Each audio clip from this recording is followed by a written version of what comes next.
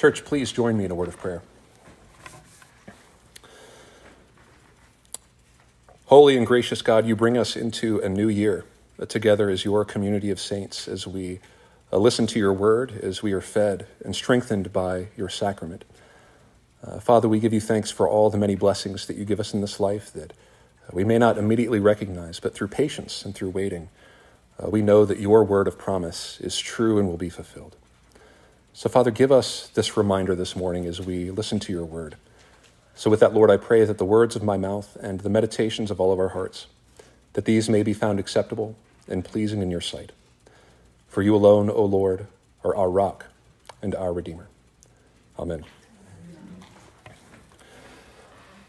Well, it's fair to say that this is an exciting time for Grace Lutheran Church, not just because it's Advent in the Christmas season, but it's because it's the first Advent and Christmas season that we get to celebrate together in our very own worship space with our own Christmas tree, with Evergreen, with our own Advent wreath, with these great services that we're going to be having throughout the week. And so this is an exciting time because these are things that I know that we're going to treasure in years to come as great traditions that we establish now as a community of faith. And for me, it calls to mind a lot of the traditions around Christmas time that I grew up with, as I'm sure it reminds many of you of a lot of Christmas memories that you have of Christmas past with your families and your loved ones. And while it's fair to say that most of these traditions are ones that I enjoyed and look back fondly on, like many of you, I'm sure there's a few of those Christmas traditions that you didn't exactly look forward to every year the same way that you did all the others. For example, every single Christmas morning that I can remember, before my sister and I were allowed to go in and open up our presents in the living room, my mother insisted that my sister and I sit on the bottom step and have our picture taken with our excited faces on to send out to all of our relatives. Every single year. And keep in mind, this was the 90s and early 2000s, so there were no smartphones. So most years there was something wrong with the camera, like it was out of battery or there was no film. So we had to wait an extra 10 minutes, which if you're a young boy or girl and you're waiting for what you think are great presents around the corner under the tree, then this is torture. It feels like an eternity.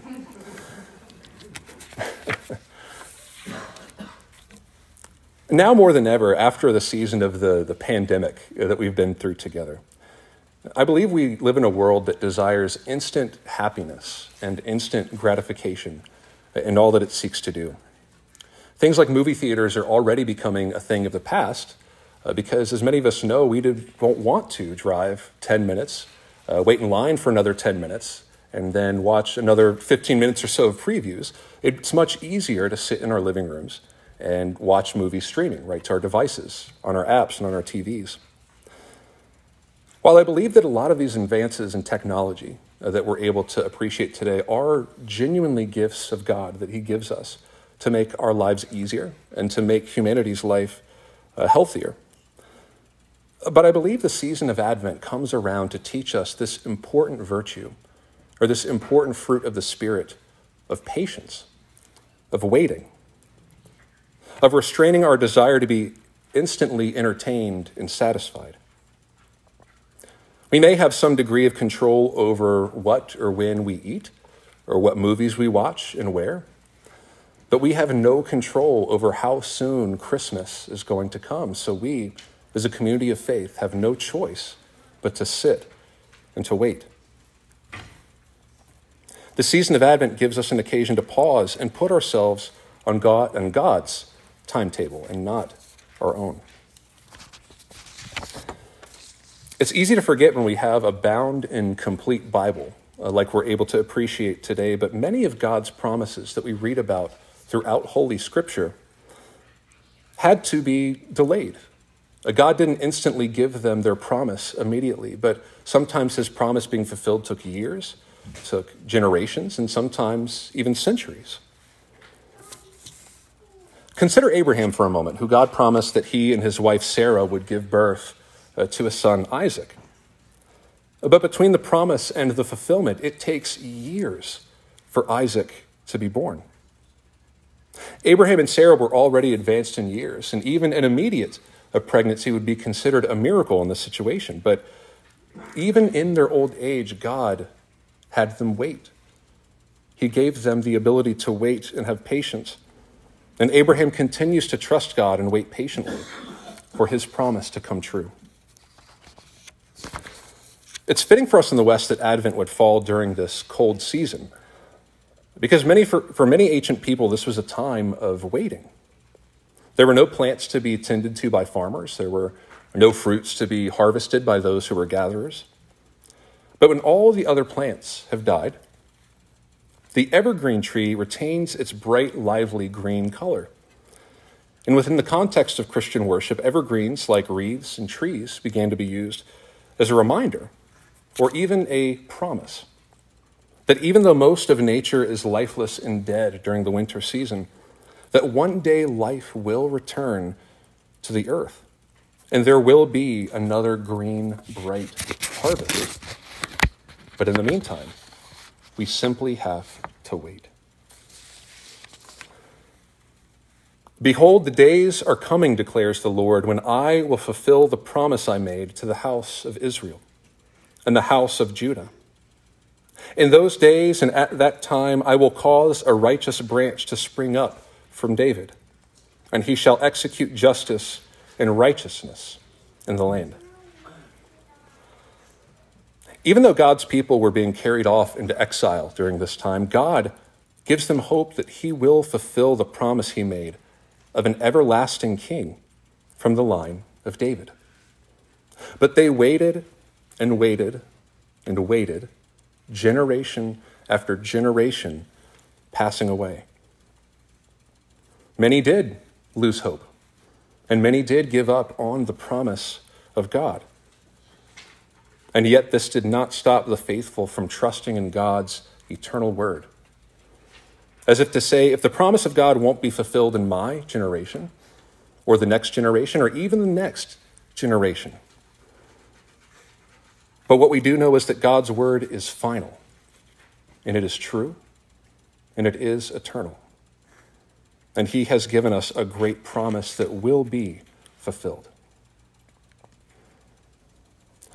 For the season of Advent, we use the liturgical color of blue as a sign of what it means to patiently wait for the Lord. In the last chapter of the Old Testament, in the book of Malachi, we see the messianic promise described by Malachi as a sun of righteousness, and that's S-U-N, the bright sun of righteousness. And that this sun of righteousness is one day going to rise over the horizon with healing on his wings.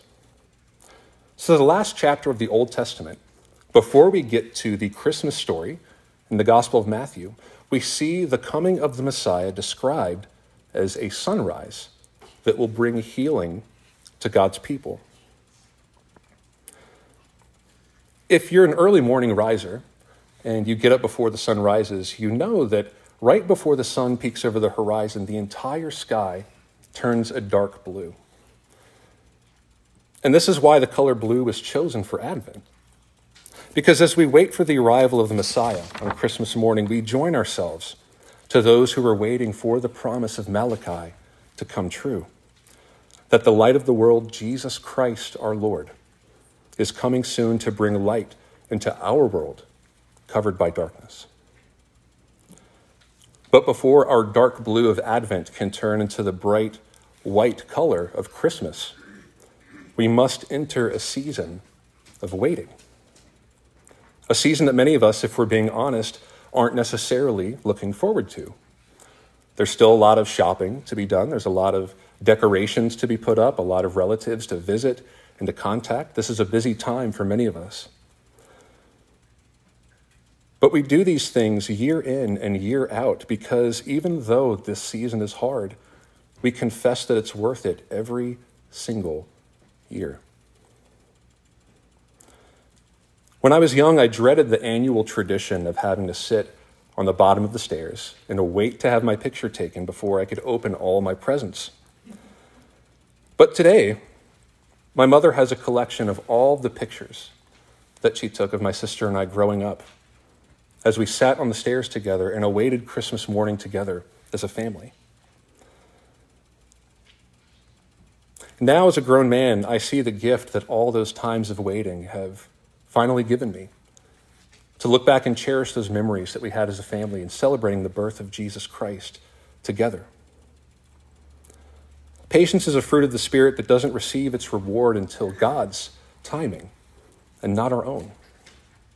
One of the greatest joys of the year is coming soon, and Jesus will arrive to bring us the grace of his joy as we celebrate Christmas together.